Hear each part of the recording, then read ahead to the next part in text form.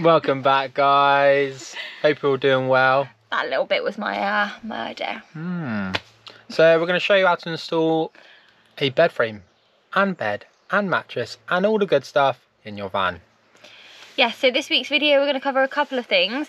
Mainly, like Cal said, the bed installation, how we selected how we were going to install the bed and what we've used to do that. We're also probably going to cover a little van build update where we're at the moment in the build and the kind of future projects and what we're looking to do next. Hopefully as well, maybe start a bit of cladding. Hopefully. Yeah. So, let's show you how to fit a bed. Today I'm going to be showing you how to install your bed frame inside said van. We've got Citroen Relay, as you know. It's a pretty common way of doing it, to be fair. I've seen quite a few videos of this. We're using the IKEA bed like mid beams. I've seen a few people do it now. Basically we bought 3 of those to create the distance of a double bed, length and width wise, and then in between we're just going to put bed slats, and it's gonna almost look like a floating bed, which we want because we seen quite a few with like a wooden frame, which we did previously in our other van, but 1, it adds weight, 2, I'm just not a big fan of them. You know, a lot of people are, and that's fantastic, just personal preference. I just didn't want that in this van. So I'm going to quickly run through some of the tools you might need to install them. So yeah, let's go and have a quick look. So here we go. Drill. In the framework of the van, you need to drill a 7mm hole. So we've got a 7mm drill bit, one of those. This is the bracket that sits onto the skeleton, onto the framework, and we have 6 of these, and that just sits flush against the frame like that. And you see the 3 holes up top there. We put a bolt through each one of those. I'm only using 2 because, to be fair, 3 is overkill. 2 is absolutely fine. I've already sat on one of the center beams already because I've already installed one just to see what it was like. I didn't want to tell you all about it and then not have tried it out and you guys follow my video and, you know, have a go at it, saying, you know, doing what I've said and it not work. So I've already installed one, it worked absolutely fine. Now I know what I need to use to install the other ones, so you guys know for sure that's what you need to use. So like I said, I've got 6 of those. So we drill through with a 7, which obviously I'll run through all this, show you how it's all done, but I'm just showing you the tools. So that's 7. And then this is a cone cutter. And for one of those, I go up to an 8. Because I want the hole to be 8, but I want the hole to be 7. So when I drill through, the M8 bolt what I'm using will sit nicely in there.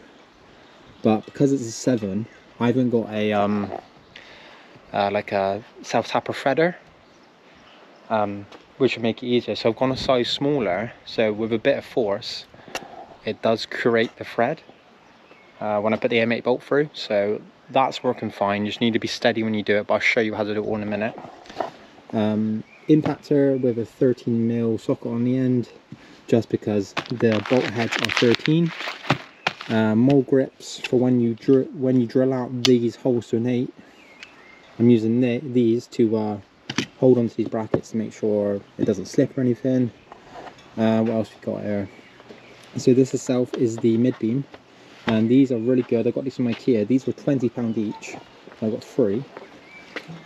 These extend, which I'll show you again in the van, but so it can create the distance what we need. And as always, I tend to not use gloves on the van build, but thought why not, you know what I mean? Because it gets quite hot, you know, we're drilling through wood, so, you know, always protect yourself as much as you can. So yeah, that's all the tools you need. Now let's go out and crack this out so I can show you, and hopefully it goes all well. So as I said earlier, mole grips holding onto the bracket like so, and then I'm going to put this bit onto the drill and then push through until the second one, because that is an 8mm, which I need for these 2 holes.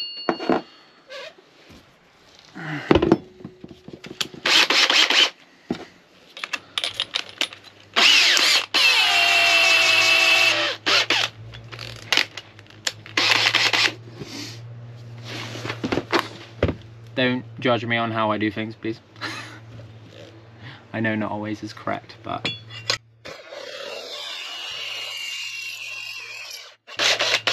like so. Now I've bored it out, and now it is an 8mm hole. Oh, don't know why I did that, I need that. Same again, I've just done that one, so now I need to do this one. Like so. These 2 here now, on either end, are 8mm. So now when I push this up against the... that's not too hot, thank God. Let me show you around here. So when now, this can go flush up against there, I can now drill through with 7. And like I said, I will go straight into those with an 8mm M8 bolt, sorry, and it should thread. With a nice bit of pressure, it should work absolutely fine. So I've quickly just marked with a pencil where I need to put the holes in, and yeah.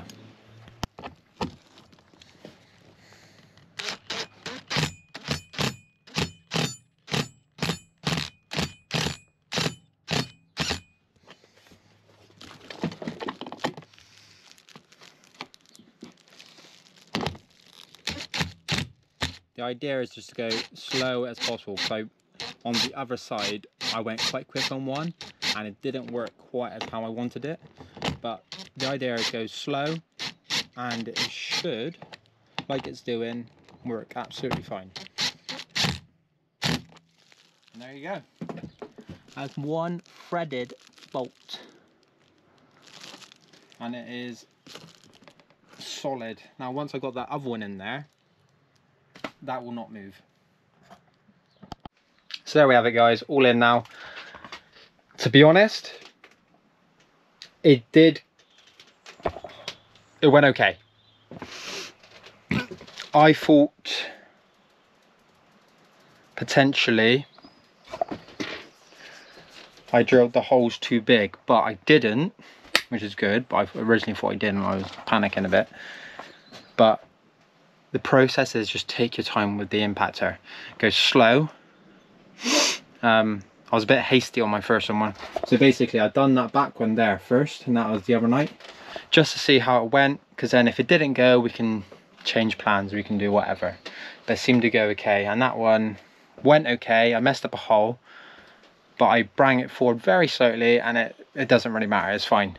So on these other ones, I was like, right, let's do the same process, but do the same process, and it worked out okay. But yeah, like I said, just take time with it. It could have gone smoother, admittedly, it could have, but you know, it is what it is now. But they're in there, they're solid. I've wiggled them and they just don't move, and I can relax now. I feel better about it all. But tell you what, now we've got this in, I know it's a mess, but everything will be tidied. It kind of gives you perspective of how much room you have. Like, I know it's silly, like I know we planned out how far it's coming out, and that's the width and length of a double bed. Now you can see our headboard we made the other night, it's flush either end, so that gives us that extra inch that way. And I believe it's about 185 now. Ooh, don't fly there. 185, 186, and I'm personally 182 in centimeters, so hopefully it will go all right. But yeah, that's smashed. Super glad that went okay. All I need now is get some slats, get them in.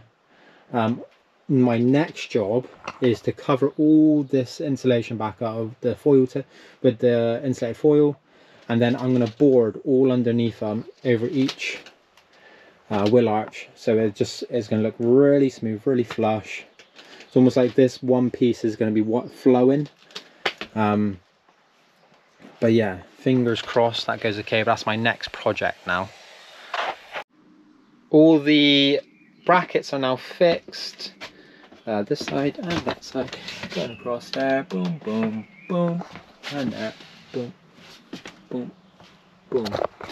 An interesting fact about these, when you buy the mid beams, if you do this from IKEA, they don't actually come with the brackets. And I've looked online, and there's like eBay and other places selling them for like 6 or like 50 quid and whatnot, and I was like, bloody hell, seriously?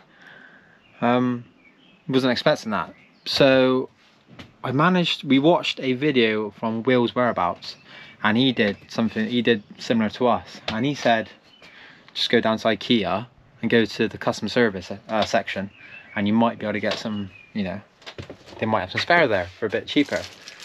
I was like, oh, bro, right. So we went down there a couple of weekends ago, and we said when we brought these mid beams, and we're like, oh, do you sell the brackets? And he's like, oh yeah, it's fine. So we're like, oh, went through the process, and he's like, how much is that? At the end, we're like, how much is that? And she's like, oh no, it was because you brought them, they're free. So we managed to get 6 for free. So you know, if you do this, make sure you go down to IKEA. Top tip. But yeah, I'm at the stage now where they're all fixed and everything. I just need a board up underneath the bed now, and that should be me done for today. Once that's done, so yeah, I'm just gonna get everything ready, get the jigsaw ready. I've already got all the measurements I need, so let's do this. There you go, guys, all complete. That took out of me today, not gonna lie. The bed frame, easy putting in. These bloody plyboard cards, let's say, for the underneath I put in there. Fucking ball ache, man. Ball ache. Only because didn't really take into account again for the slantedness of the van, but I've had to make like 4 of them. But they're in now and they look good and they're done, thank God. But it makes them really nice actually, because now I'm just going to put a nice board across there so you can't see any of that, and it's going to be the garage area. This is slightly lower than probably most. I've seen most have them quite high, but because we put that window in, we were limited to what we could do, because originally we were going to have 2 bench seats, but now we're having a fixed bed. We kind of had to go off what where the window was, so we've made it symmetrical with that, as in like left and right, let's say the window's in the middle of the bed. But it was the fact that there's just so many things to consider, you know, to factor in and whatnot. But it, as you can tell, I've probably shown you before, but sitting on it, that's holding my weight, super sturdy. Like I said, those brackets just go straight into the like not chassis, the like the bracing around the van, so it's going to go nowhere. And just got a little job left, just need to put a framing around this window so I can tuck all that foil insulation in, and then I can start cladding this wall, getting some lights in. As you can see, I've got all these up here ready for cable. Up there also, a couple down there. It's a mess, but that's the not so glamorous side of a van build. Mess everywhere. But super happy with that. Easy to install the bed frames. I would highly recommend doing this. Super strong. Just, you know, next is to get some slats, get a mattress, test out really, because we're going away at the end of, we're going away at the start of the bank holiday, which I believe is the Thursday and Friday, and obviously the weekend, but we're going to go down Wednesday night somewhere. We're going to try and find a nice overnight spot down in Dorset. But yeah, we'll catch up then really. I think there's a lot to do, steady process. To be honest, I didn't show you a lot about those door cards because they were just a faff, but I'm pretty sure, if you do your research, you can, you just got to cut out really whatever your wheel arch is like, and then just do your measurements, and it's pretty simple. Just don't copy me. So continuing with the bed today, as you can see, I've got some bed slats on. They're not secure, they're just for just to see what it looks like. We're gonna fix them down with some bolts. I've seen many people do it with self-tappers or like just wood screws and whatnot, but I'm going with these M6, you can see that, M6 bolt length 25mm, because the idea is to go get all this level, obviously symmetrical, go down through there, out the other side, and bolt it through from the other side. So I didn't want it to be self-tapper because I wanted the idea of if something went wrong, let's say with the electric or something underneath, because we have some water tank under here as well, something went wrong, we had to get everything out. I didn't want it to be a faff, so undoing a bolt, simple enough. Obviously, admittedly you can have a self-tapper, but obviously they're going to be sharp on the other side. So I went with these bolts. They seem like the best option and the safest. And you've had, I think this packet of 25 currently was about £5. Usually it's a bit expensive now compared to what it used to be, so we were around about £3. So they're now £5 for a pack of 20. Yeah, pack of 20. But yeah, I'm just gonna crack on, get these fixed, and get our mattress on, and fingers crossed it holds.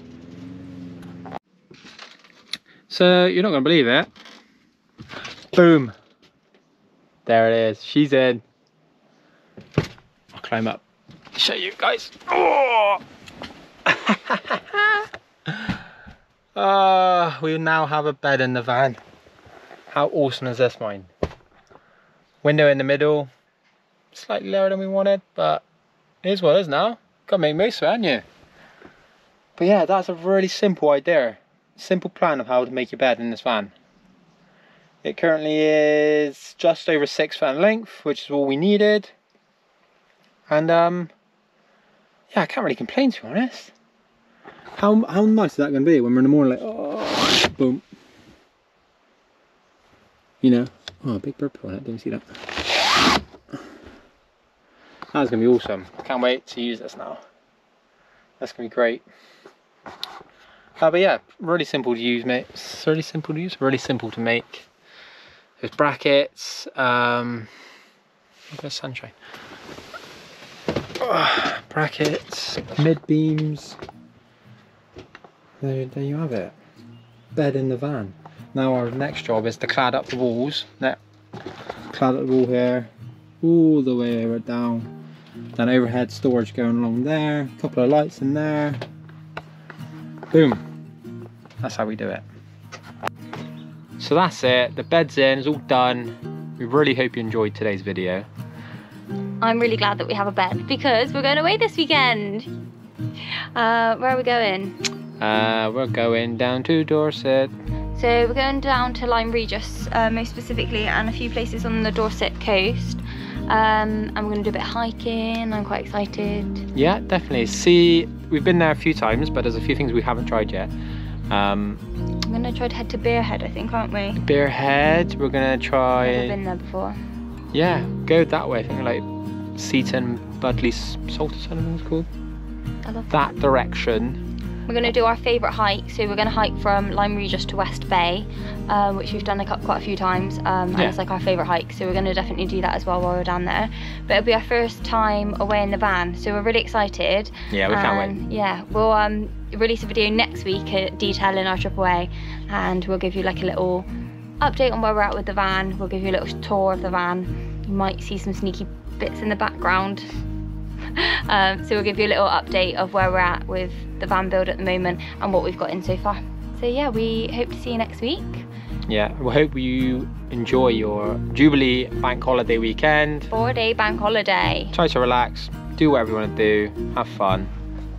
Hopefully in the sun. Don't forget to like, subscribe and hit the bell notification button, whatever it is. Yeah, something like that. Thank you guys. Cheers guys. Peace.